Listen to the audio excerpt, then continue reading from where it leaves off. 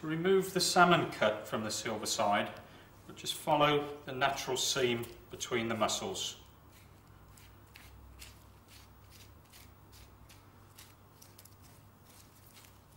We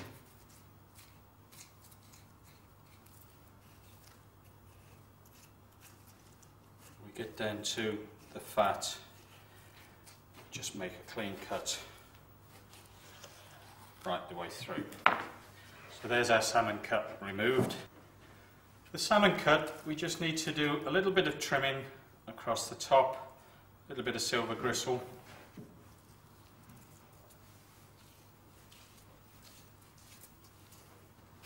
And we just need to square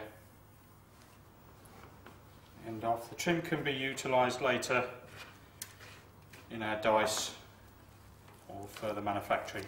We have an option here, we can actually leave the natural fat attached if we wish, and then the salmon cut is sliced into the required size steaks.